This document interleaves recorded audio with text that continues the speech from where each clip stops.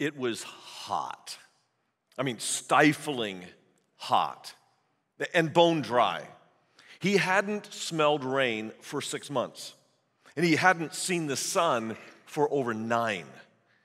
The limestone walls of his cell were the same as the walls of the palace above, but man, it looks different in the dark of a dungeon. He has been alone with his thoughts for 9 months. He's not wrestling with a general pop prison with all this chaos. It's actually worse, because when you're alone, what attacks you is your own thoughts. Like, why am I here? What could I have done differently? What did I do wrong? John has been in prison for 9 months. Not John the great apostle, but the great John before him, the baptizer. You know, that fiery-eyed, wild-haired, crazy, loud-mouthed preacher in the desert, John the Baptist. He's been preaching about righteousness and repentance to every level of government, the common people, the priests, the Roman government, Pontius Pilate. He's preaching against all of them.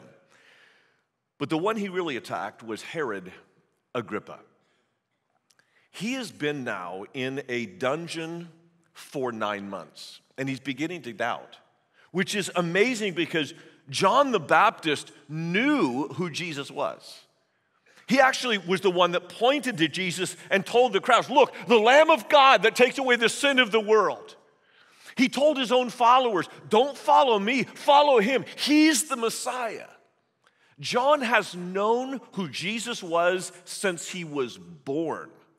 His mother, Elizabeth, while he was still in her womb, had a visit from Mary, the mother of Jesus, just barely pregnant, and the story was told to John. When you met Jesus in the womb, you actually skipped. He knew about the virgin birth. He knew about the ancient prophecies of Messiah. He knew who Jesus was, and yet, after 9 months, when the walls of a dungeon close in on you, it can squeeze doubt out of you. Now, all of us have been there. All of us have had our own dungeon of doubt. I know that I have. I know who God is. And on my good days, when life is good, God is good, Jesus is real. No problem. But when life takes a left turn, that's when the walls begin to squeeze in, and it squeezes doubt out of you. And I begin to question, Jesus, are you really who they say you are? Because it looks to me like you're not doing what you said you were going to do. And isn't that the pinch of doubt? That when you have an expectation that is unmet, God, you're supposed to be good. God, you're supposed to protect me. God, you're supposed to love me. And when you doubt, it's because God hasn't met your expectation. Now look, your dungeon of doubt is going to be different than mine. We all have our own. For many, the dungeon of doubt is being childless. You want kids so bad, but you're part of the 20% that can't have kids. And you just wonder why. The questions begin to leach out as the walls press in on you.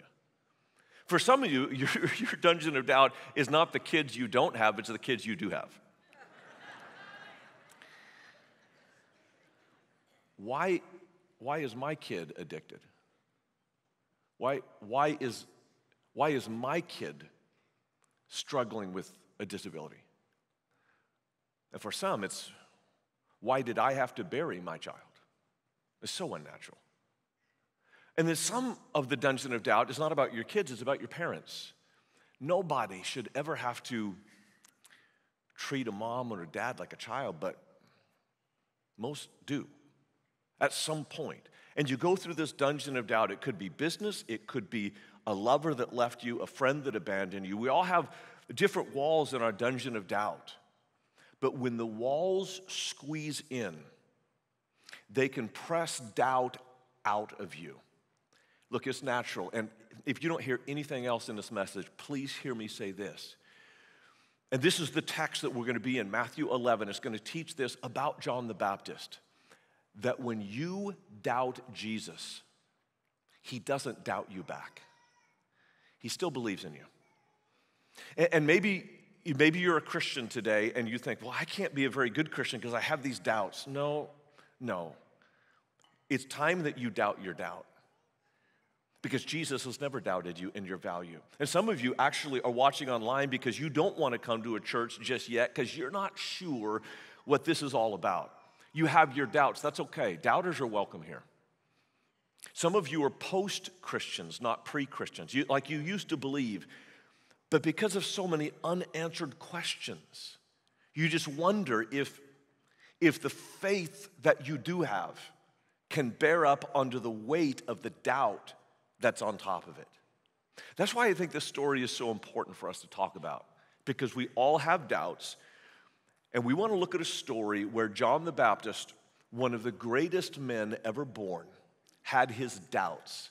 And maybe you can relate to his story. It's in Matthew chapter 11. If you have a Bible, feel free to follow along. Matthew is the first book in the second half of the Bible. It's called the New Testament. In chapter 11, I want to set the scene so we understand what we're digging into here.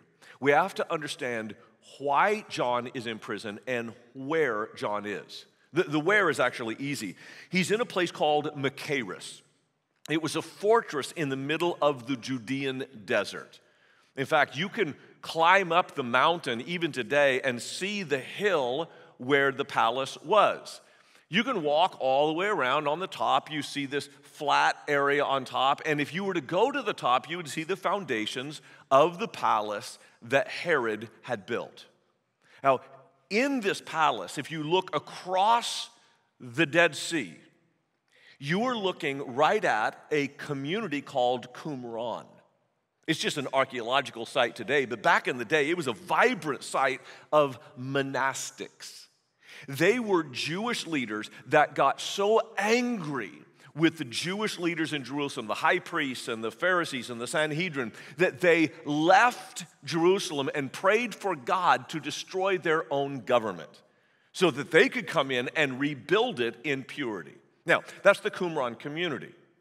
You might recognize their name because of the Qumran Scrolls or the Dead Sea Scrolls.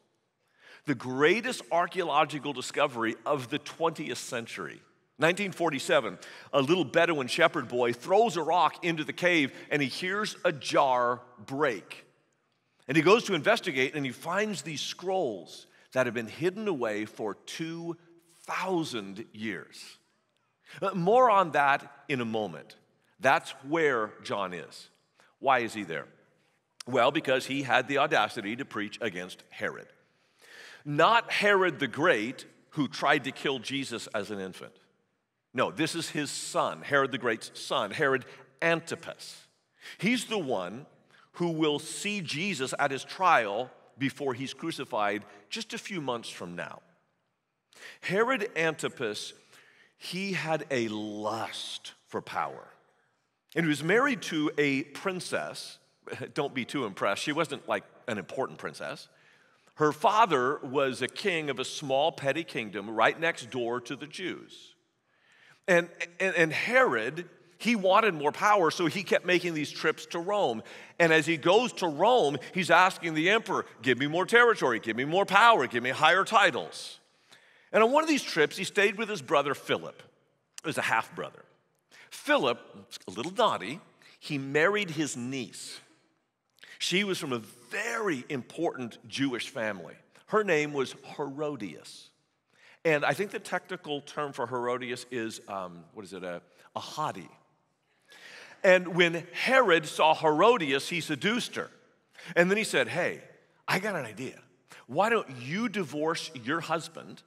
I'll divorce my wife. We will marry each other. Now that's bad enough, right? It gets worse.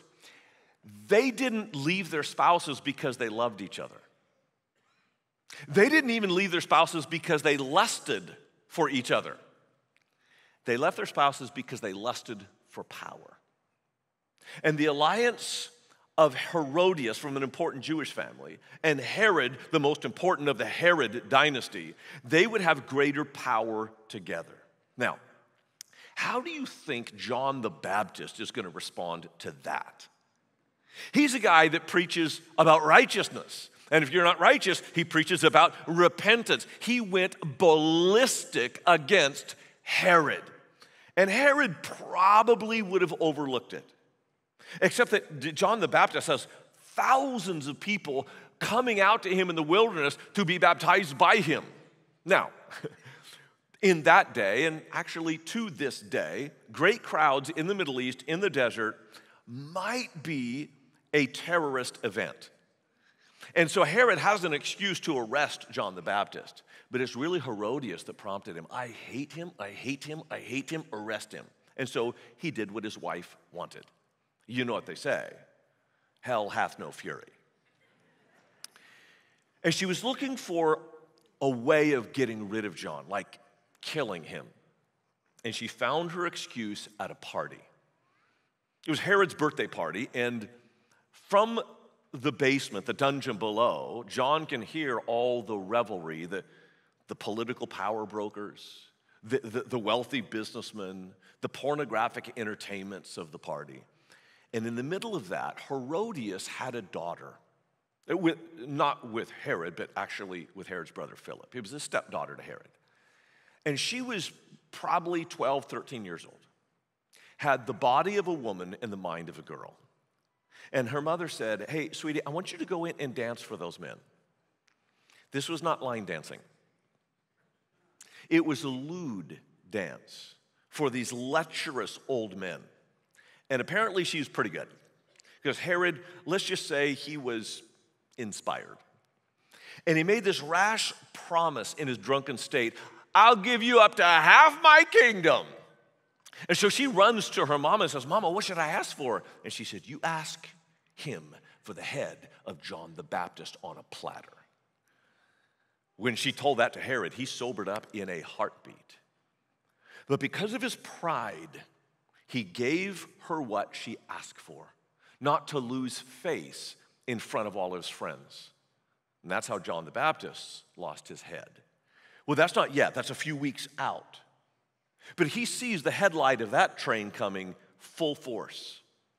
And he still has some of his disciples who are coming to visit him in prison, which I don't know why they're coming to visit John. John told them, go follow Jesus. He's the Messiah.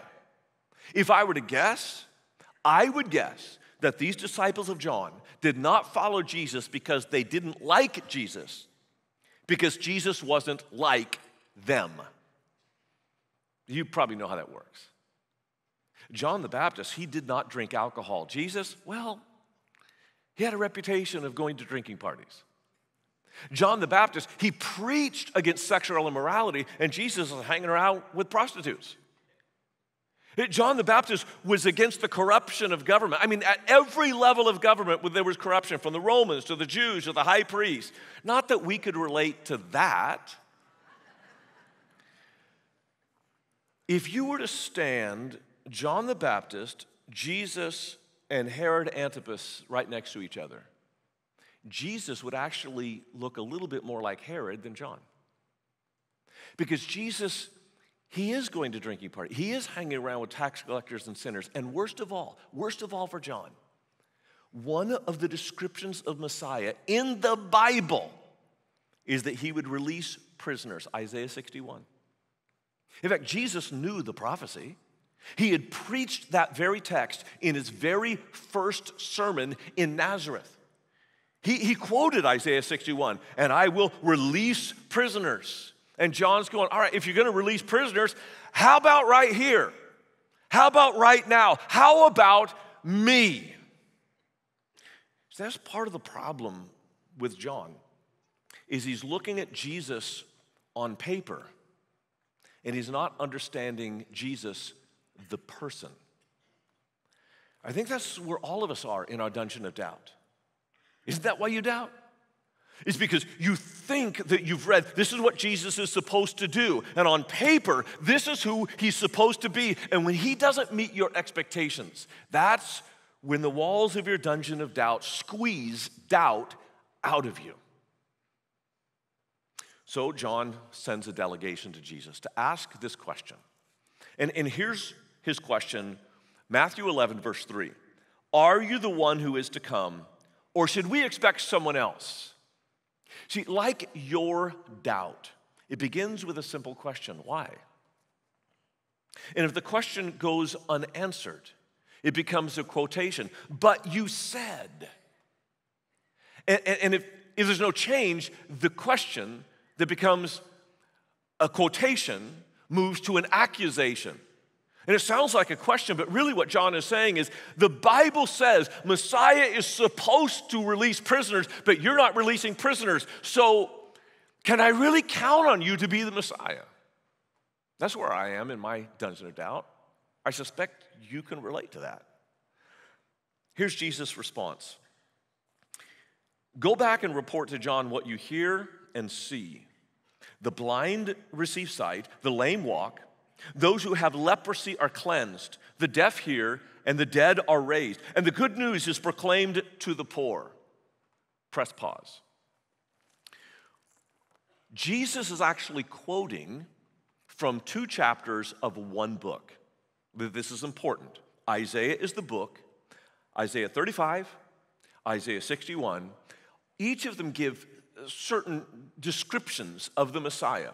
This is what he's going to do. And all of these come out of Isaiah 35 or Isaiah 61, except for one phrase. This sentence, this phrase that says, the dead are raised, that is not in Isaiah 35. That is not in Isaiah 61. So why did Jesus add to what the Bible says? Well, I mean, anyone who can walk on water can do that, I suppose. But it's not actually Jesus who added it. You know who added it? You remember a moment ago, I was talking about the Qumran community and the scrolls they found. Most of the scrolls came out of Cave 4. Now, you can see behind me a picture of Cave 4 in the Qumran community. That's what John would see as he looked out of his prison cell window across the Dead Sea. That's Cave 4. And inside Cave 4 was a manuscript. I want to show you a picture of the manuscript. This is what it actually looks like. It's kind of tattered, but if you read the lines that are still there, you find a description quoting, in this document, quoting Isaiah 35 and Isaiah 61. The same chapters that Jesus quotes. And there's a sentence in this document that is not in the Bible. They added this phrase that said, the dead are raised. Is that incredible? Jesus isn't merely quoting the Bible, he is quoting the Qumran scroll that quoted from Isaiah 35 and Isaiah 61 and added, he included the addition of the Qumran community. Here's what I think is going on. John, who preached his whole ministry in the shadow of Qumran, I'm convinced, along with a number of scholars, that Jesus, or that John the Baptist was probably, at one point, part of the Qumran community. He knew their people, he knew their ideas, and he knew their documents. And I think Jesus is saying to John, John, I know exactly where you are. You think I'm not paying attention. I know exactly where you are. And I know what you're going through. And the crux of it all, if you read the descriptions of what Jesus just said, you know the one line he left out of Isaiah 61? That he'll release prisoners. And if you listen carefully, you can hear Jesus across 2,000 years not just speak to John, but to you. I will release prisoners. I will release thousands of prisoners, but right here, not you. Not because I don't know where you are, and not because I don't care about what you're going through. It's because I have something better for you. John, I'm not going to release you from prison. I am going to raise you from the dead. When you doubt Jesus, it's not because he has not met your expectations. It's because your expectations are not high enough for what he wants to do for you, in you, and through you.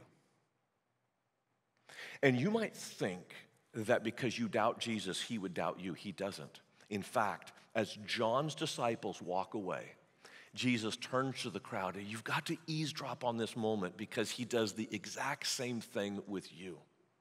You think he's disappointed in you. He is not. Listen to what he says about John the Baptist, verse 7.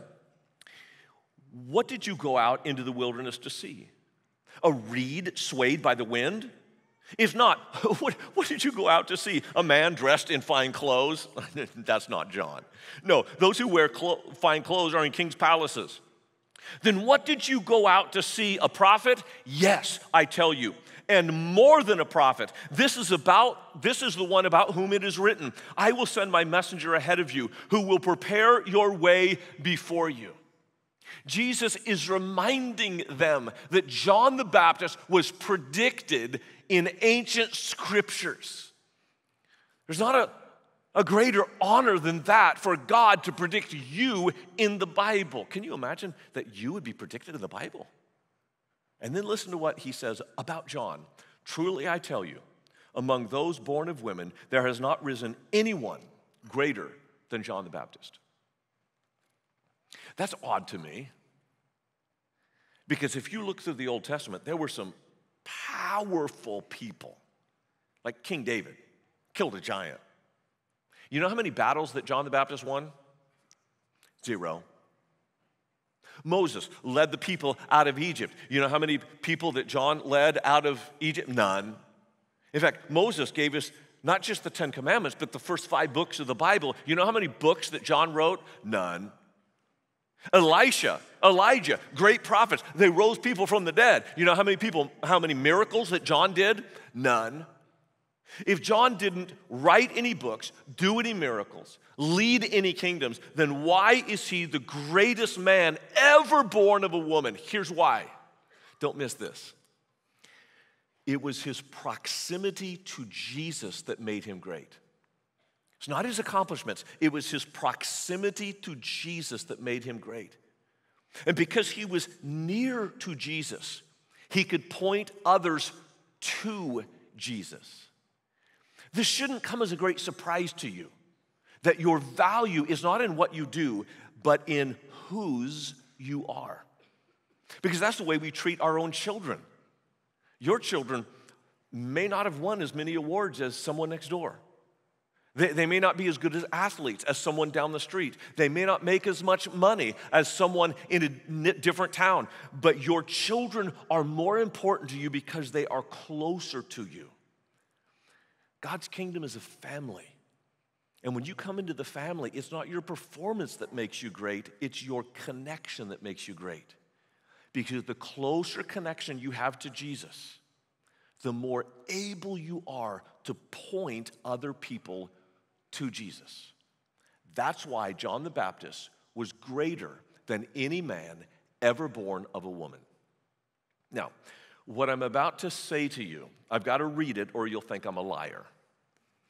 I was doing a training this week with a group of pastors, and in the room was a woman who, part of a pretty large church, and she was over all of the Christian education for students, middle school, kids, down to kindergarten. So she had a lot of responsibility to know the Bible and teach the Bible. So I asked the question, it's a simple question, are you greater than John the Baptist? In a blink of an eye, she said, no, I'm not. And you probably agree with her. No, I'm not greater than John the Baptist because I've never done a miracle. Well, neither did he. I've never written a book. Well, neither did he. I've never won a battle, or neither did he. What made John the Baptist great? His proximity to Jesus. Because the closer you are to Jesus, the more able you are to point other people to Jesus. And in a family, that's what wins the day. Listen to verse 11. This is the last half. Jesus says, yet whoever is least in the kingdom of heaven is greater than John. Why? Because if you're in the kingdom of heaven, you are closer to Jesus than John. Now that may not make sense to you because you weren't a relative of John and you didn't walk with Jesus. How could you possibly be closer to Jesus than John? Paul answers that question. Ephesians 1, verse 13. Again, that's Ephesians 1, verse 13. In Christ, when you heard the message of truth, the gospel of your salvation, when you believed, you were marked in him with a seal, the promised Holy Spirit. When you give your heart to Jesus, he puts his Spirit in your heart. And the Holy Spirit in you makes you closer to Jesus than anyone in the Old Testament. King David did not have the Holy Spirit in his heart.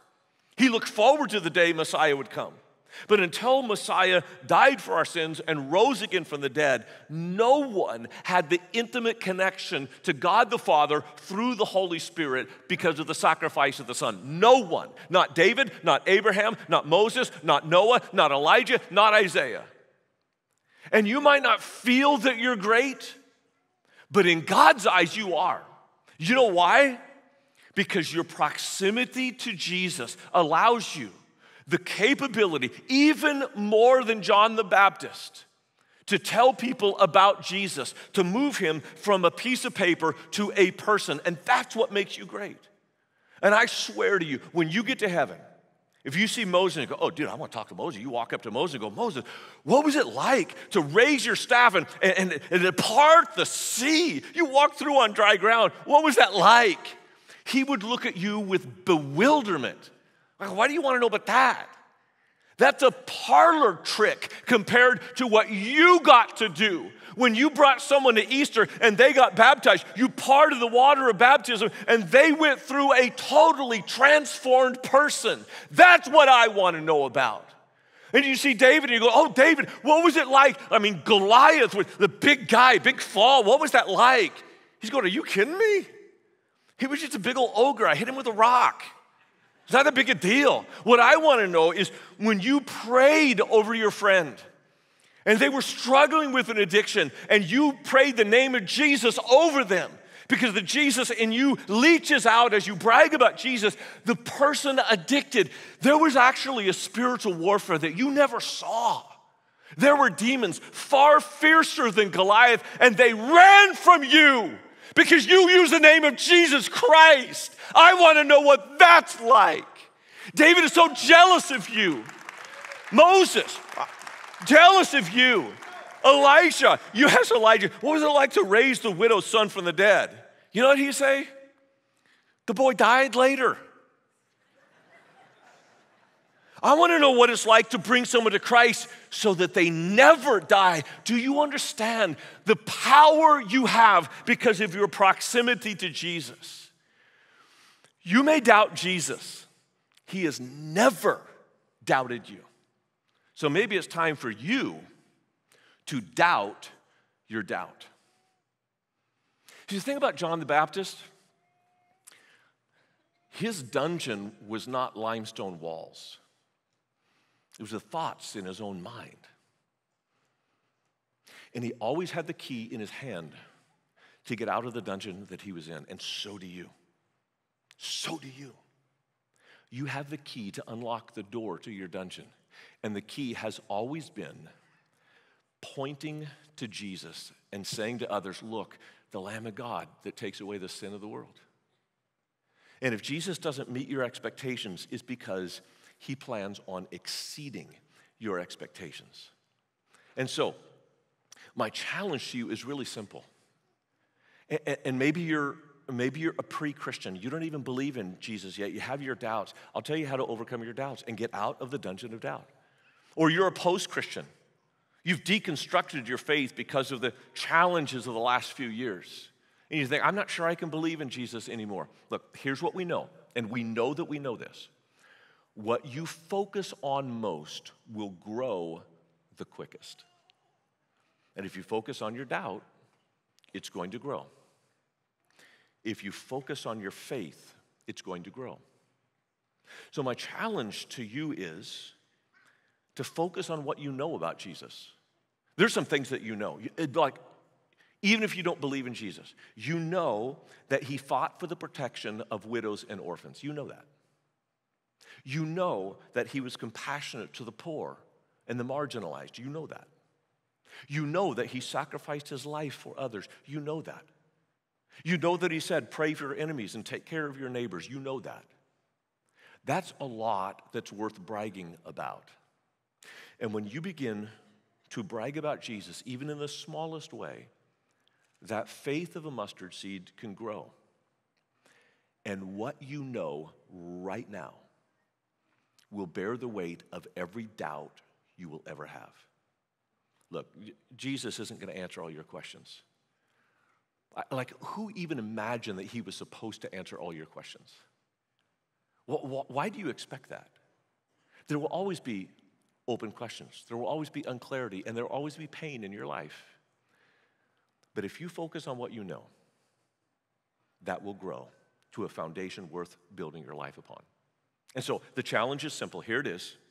This week, tell one person that you care about one thing that's worth bragging about Jesus. We call that sharing our faith. It's one of our main next steps. And if you go on the app and you look at our next steps, sharing will be there. And if you click the button, there's all these resources of how to share your faith with others. But look, don't overcomplicate this. You don't have to preach a sermon. You don't have to answer every question. You don't even have to win the debate. Here's all you have to do. This week, tell one person one thing that makes you proud to be a disciple of Jesus. And if you do, I can promise you this: Jesus will not meet your expectations. He will exceed them. Let's pray. Holy Father, I do pray as we rush towards Easter that the family here would talk about you with their friends and family, to say one thing to one person this week that we're proud about you. And that's not hard to do, because there is so much. Even in our doubt, there's so much that we're proud about.